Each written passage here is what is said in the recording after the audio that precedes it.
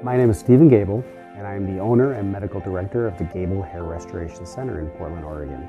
I have been practicing hair restoration for approximately 12 years, and in that time I have developed a practice which treats the whole patient for hair restoration. Low light laser therapy has been around for years for the treatment of several different things in the body, and basically it was used as a healing mechanism.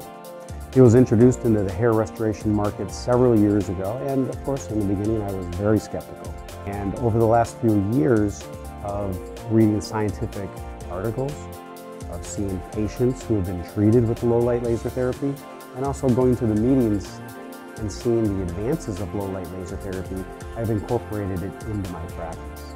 Low light laser therapy is a cold laser.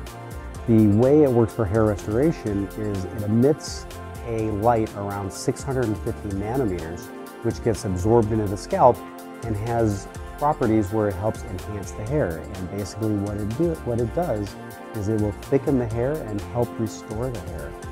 Although low light laser therapy is beneficial for every patient, I feel low light laser therapy can be a great treatment option for women who have diffuse hair loss.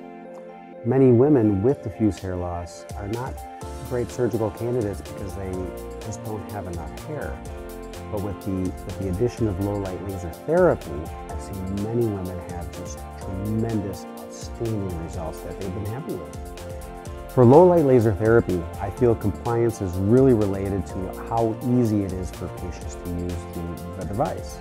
And with the portable devices such as the Capillus, patients are able to use this device on their own time, and they're able to schedule it at their convenience and use it when it is best suited for them.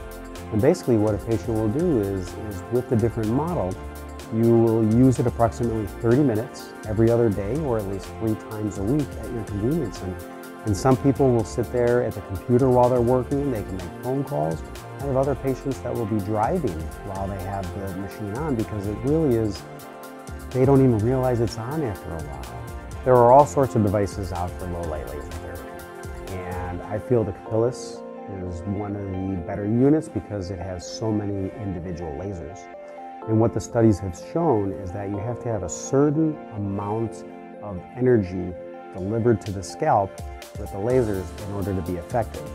And since the Capillus unit has over 270 individual lasers, it's able to deliver that amount of energy specifically to all the areas of the scalp which have hair, which eventually translates into a thicker result. I recommend low light laser therapy, specifically the Capillus system, because it is very easy to use, it is safe for patients, and it has been shown to be effective for the treatment of hair loss. And many patients that we have treated have been very happy with the results of using the system.